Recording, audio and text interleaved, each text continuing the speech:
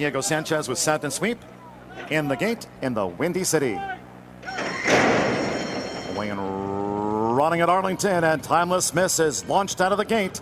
Timeless Miss, the Cape Canaveral filly, going to the front straight away. But there's pace pressure for Timeless Miss from Pretty Slic Chick, and Reason to Wink is right with them, running in third. Sorry Baby, well spotted fourth, Sorry Baby. Then a length and a half back to Line Castle. Set and Sweep is second to last at no early speed at all from Europa Royale, who's dropped back to last. They move past the half-mile pole, the opening quarter on the all-weather in 22 and 3. So Timeless Miss paving the polytrack path past the 3-furlong pole with Pretty Slic Chick close in tow as they round the far turn. Sorry Baby an ever closer third. Reason to Wink is outside Sorry Baby in the shadow of the quarter pole. Line Castle still 6 lengths adrift. Set and Sweep's been pulled wide, and Europa Royale has been outpaced as they turn for home in the opener.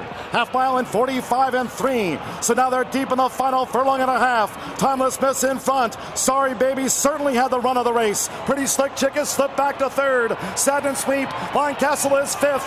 Yards to go. Here is Sorry Baby. Timeless Miss battles and battles brave, and even Set and Sweep. And as Karlsson and Sorry Baby first. Sorry Baby wins it from Timeless Miss. Set and Sweep was third and near the finish. Then Pretty Slic Chick and Line Castle.